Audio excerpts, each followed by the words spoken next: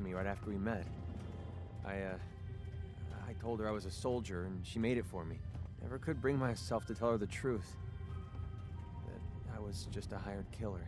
The soldier story was the best thing I could come up with. I didn't want to lose her because of what I was. She ever find out the truth? No. It doesn't really matter anymore.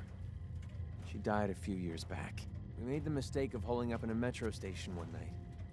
We didn't know that the place was infested with ferals. They were on her before I could even fire a shot. Ripped her apart right in front of me. There was nothing I could do. Took everything I had to escape with Duncan in my arms. Maybe it would have been better if we died there with her. I'm sorry. I didn't know. Yeah. I'm sorry too. Damn, I miss Lucy. No matter how bad things got, she was always there with a shoulder to lean on. It gave me... Well, it gave me the courage I needed to press ahead. To never give up. When she died, I thought that feeling was gone forever. Then I met you. You have the world's problems in your back, and here you are helping me with mine. Lending me your shoulder like Lucy did. I just want you to know how much your friendship means to me.